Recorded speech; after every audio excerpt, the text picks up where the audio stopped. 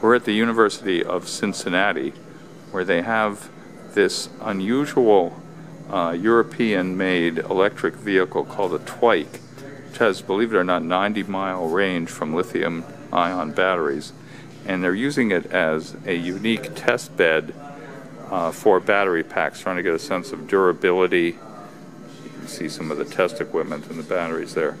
And also longevity, and trying to predict battery life. And they're doing it in real-world conditions in this vehicle, which is actually street legal here in Cincinnati. There's only a few of these in the United States, but it's somewhat along the same line as the ELF made in Durham, North Carolina, except it's, I would say, probably more solidly built and also a whole lot more expensive.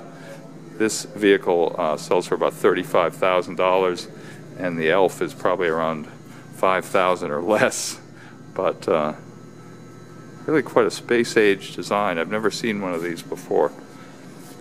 Jim Motavalli reporting from the University of Cincinnati. Oh, let me just show you the, like the ELF, it is pedal-driven with electric assist, and the driver's on the left, and there's like a tiller steering wheel there. See that? And there's a canopy, a plastic canopy that goes over here. It was actually quite comfortable to sit in. I just got out of that driver's seat there.